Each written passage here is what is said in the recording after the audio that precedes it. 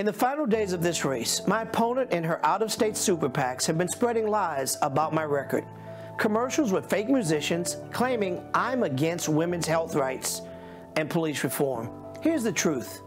News reporters and fact-checkers have exposed my opponent's lies. I've been a voice for the people, and I will continue to fight for issues like criminal justice reform, where I've advocated for mandatory police training and was co-author of the unanimous juries bill that ended one of the last vestiges of the Jim Crow era. I'm endorsed by courageous women throughout this district who would not be supporting me if any of these ads were true.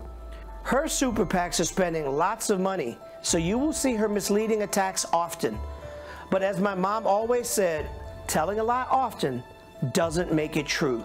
You have a choice to make, and I'm prayerful that you will choose honesty and hard work over lies. I'm Troy Carter, and I approve this message, and I humbly ask for your vote.